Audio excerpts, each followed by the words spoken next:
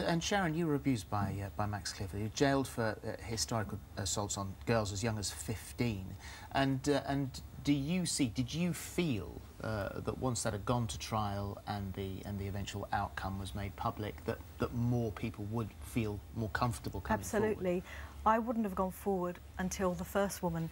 And when I told a friend a couple of months before it all became public, I did say to her, I can't do it, no one's going to believe me. And then, fortunately, somebody came forward, and the day that that girl came forward, my friend texted me and said, you're not going to believe this, someone's come forward, it's time, you need to go to the police. And I felt confident. Why did you hold back? I didn't think I'd be listened to be quite honest. I was young, I was in, I suppose, the showbiz world, and I thought that they'd think I was a silly girl and that it didn't happen.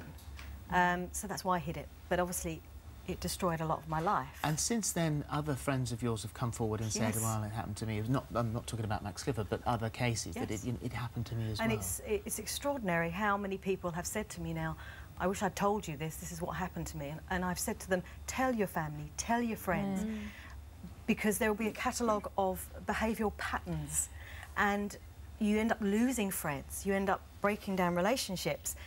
And it's not the other person's fault. And people go away thinking, well, you're either crazy or I don't ever want to have a relationship with that person again, even in friendship.